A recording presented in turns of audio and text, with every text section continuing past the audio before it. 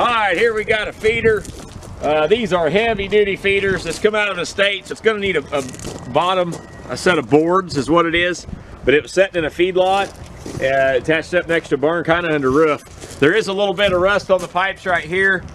Right there you can see it, and then there's some flaky rust, you know, just like you get on these. It might need that pipe one of these days real soon, because I can see it down there too, you know, down on the end.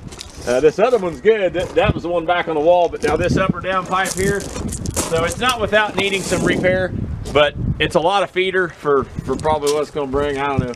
You're going to buy an Absolute on Tractor House Auction.